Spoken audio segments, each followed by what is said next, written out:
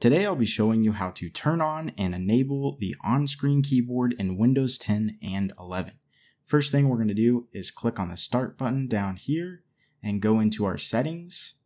Click on the Ease of Access button right there. Once we're here, we're going to scroll all the way down to where it says Keyboard. Click on that. And once you're here, you're going to turn on the Use the On-Screen Keyboard button right here.